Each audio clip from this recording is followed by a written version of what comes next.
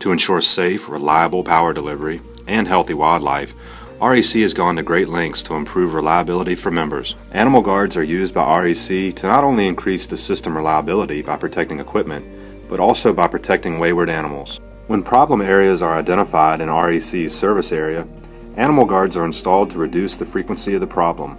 Animal guards are also installed when new transformers and other apparatus are installed. Installing animal guards in problem areas has helped REC significantly reduce the number of animal-caused power outage events.